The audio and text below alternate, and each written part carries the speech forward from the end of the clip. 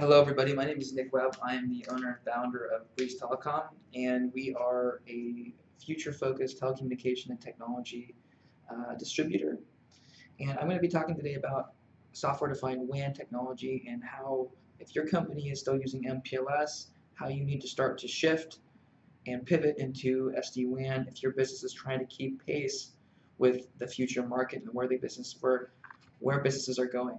So I'm going to talk about this at a high level. I'm going to be talking about SD-WAN in the future because this is the first. Okay, so again, I'm going to talk about MPLS. This is the traditional way in which businesses are networking their offices. You have multiple offices. You got a corporate data center. These offices can be spread across the United States or they could be across the world. But they're on some sort of private network connecting back to some hub location, and where they're accessing the internet, and then through the internet they're able to go into the cloud and access certain applications that they're now using. Box.com, Salesforce, Office 365, and there's thousands of applications. Okay? So some of these applications are very important. So this is the traditional way of doing this, MPLS. But MPLS is not keeping pace. It's a 20-plus-year-old technology. It's not keeping pace with today's modern business world. And why? Yeah, sure, it's expensive, right? The second thing, it's the most important thing here, is it takes 3 to 9 months. I've even had some clients it's taken 2 to 3 years to install a full MPLS network for their business.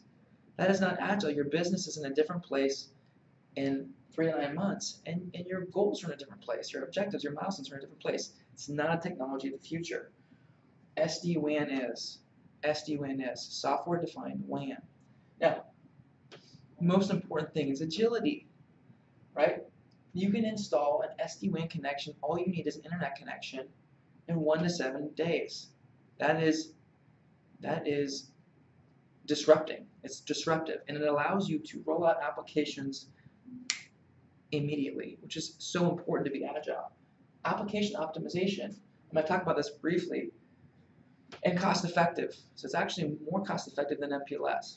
So no longer do you need to run back to your corporate data center to actually get onto the internet and get access to these applications. You can actually create instances within the most important applications in your business so that each office has a direct connection to these applications that they're using. So you get much better application performance at each office using SD-WAN than you would over MPLS. It's a much more intelligent, much better technology. It's much more agile.